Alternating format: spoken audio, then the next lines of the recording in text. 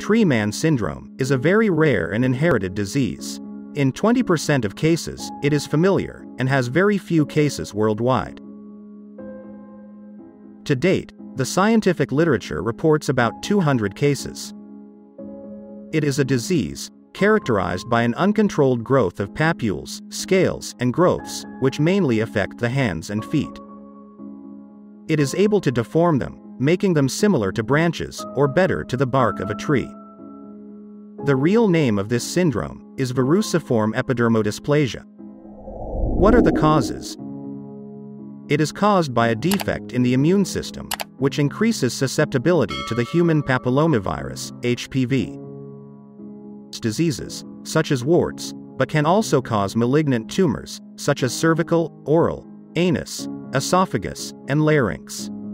This rare disease is therefore caused by a chronic human papillomavirus infection, in particular by the oncogenic power of some viral strains, and is transmitted in an autosomal recessive manner. What does it mean? The parents of a child with autosomal recessive disease are healthy, but carry a mutation in the gene for that disease, i.e., one of the two copies of the gene is mutated, while the other is not. Children will therefore have a 25% chance of inheriting the mutated genes from both their father and mother, and then developing the disease. Verruciform epidermodysplasia, in most cases, occurs in childhood and affects men and women alike. The first symptoms that begin to appear are flat warty papules, irregular reddish-brown plaques, scaling or hyperkeratotic lesions, erymatous macules.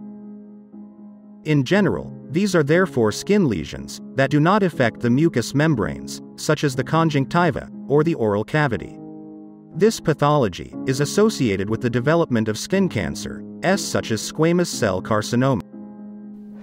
What are the treatments? There is currently no cure for verruciform epidermodysplasia, but there are some treatments that can be used. Some of these are treatments based on cryotherapy, also known as cold therapy. Drugs, surgical excision. Through surgery, the growths are removed.